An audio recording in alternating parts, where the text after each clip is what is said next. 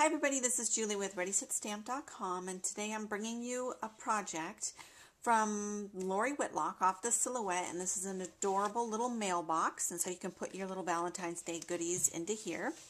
What I like about this too is that I'm using the pink paper for Valentine's Day, but you could really change this up into any holiday. So Christmas, you could do a green one.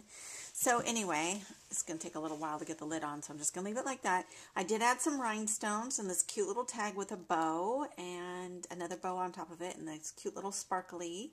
I got this from Hobby Lobby. The Sealed with a Kiss that you see here is from Cards TV stamp set, and it is called Snail Mail. Really a lot of darling little sentiments, and then all the heart on the background here of this is that heart just stamped over a bunch of times, and then the Sealed with a Kiss I stamped right on top of that.